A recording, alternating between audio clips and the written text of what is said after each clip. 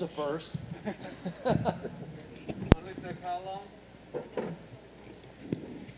Hi, everybody. How are you? Bruce, congratulations on 25 years. Give me the feeling right now. This is crazy, right? I mean, you're the center of attention all the time, staying in the octagon, but never like this. What's the feeling like right now? You know, it feels amazing because, like, this is a huge honor for me. You know how, John, of all people, you know how passionate I am about being the voice of the octagon, working for Dana and all the powers that be at the UFC. I love it. And my passion just keeps getting stronger. I mean, I wish I had another 25 years. Who knows? Because I'm ready to rock and roll for 25 more. I can't even imagine 25. It's just gone by so fast. Man, if there's ever an example of time flying, I guess this is it. But I want to thank the UFC for the beautiful tribute they did tonight. I did not expect that.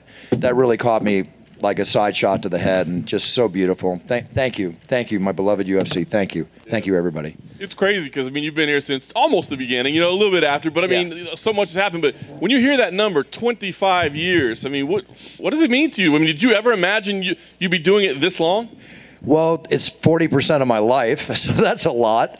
Yeah, you know, the one thing I always tell everybody is that back in 1996 when I got involved with the UFC, I realized this was going to be the biggest thing happening in fighting sports. I realized it was probably going to be the biggest thing in sports. And that's why I stuck with it. When you stick with something, when I set a goal, I stick with it to the end.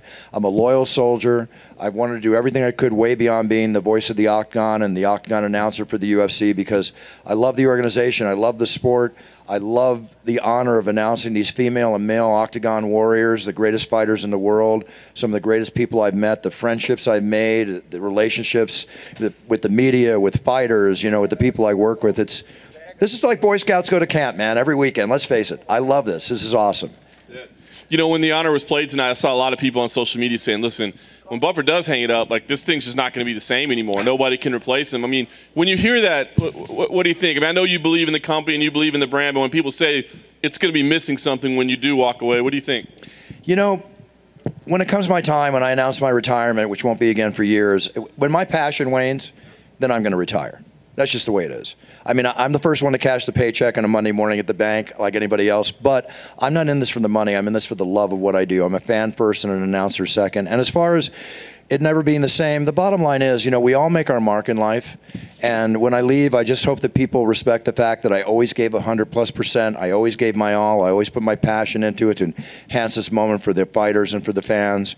And, you know, I did it the way I did it. I did it my way, as Sinatra says. And somebody else will come along and they'll do it their way. You know, I can only answer for what I do when I do it. And I love what I do. And that's all I can tell you.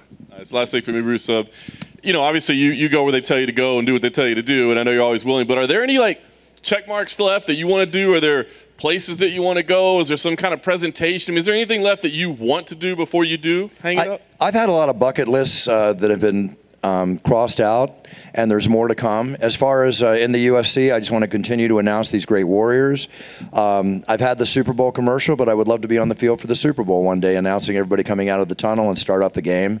I've done it for the NFL, the NBA, hockey, baseball. I've done it for all the sports, you know. So there's always another accomplishment. There's always another mountain to climb, and I'm always open for a challenge.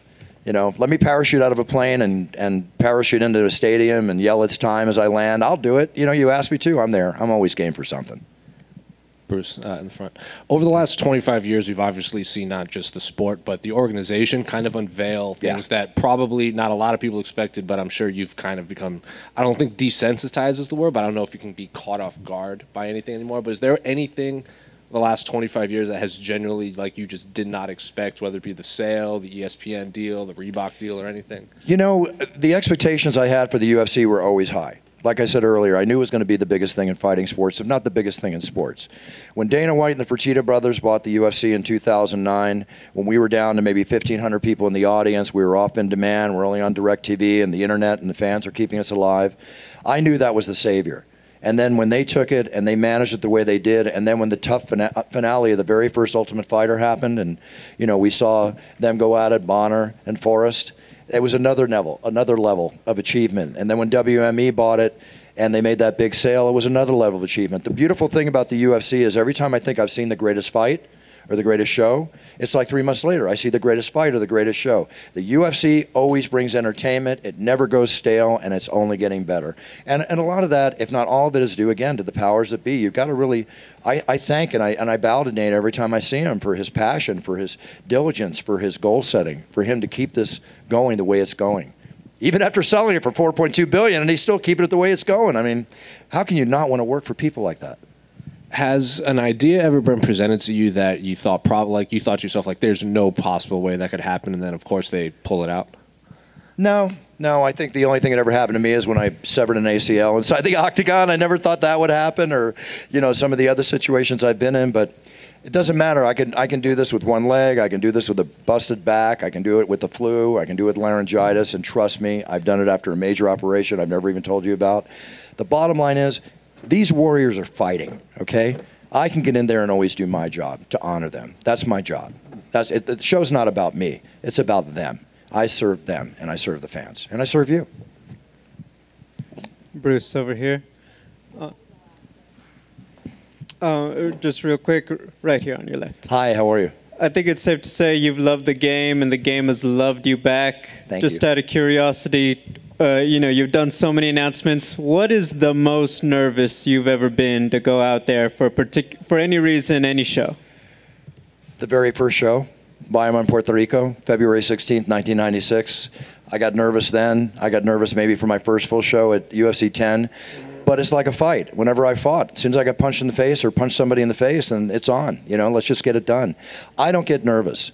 I get excited. I get rushes of adrenaline. You see the way I am before I go out for the main event. I'm getting my head in the game. I have to give it my all. Every night I walked out there is my first night to prove to Dana, the powers that be, the fans, the fighters, yourselves, and myself that I deserve this job. And I'll be the first one to leave when I don't think I deserve it. Trust me. Was there one show that you remember just everything seemed to happen? You didn't think you were going to make it to that show to announce them, and you just did it? What's that one for Bruce Buffer? I've always made every show, but I probably the egg on that Joe Rogan and the fans gave me for 6 or 7 months to pull a 360 in front of Brock Lesnar at UFC 100. I was kind of surprised that came off the way it did. But, when you say you're going to do something, and I say I'm going to do something, I'm going to do it. I'll always back it up. Obviously, it's family business announcing somehow with Michael Buffer.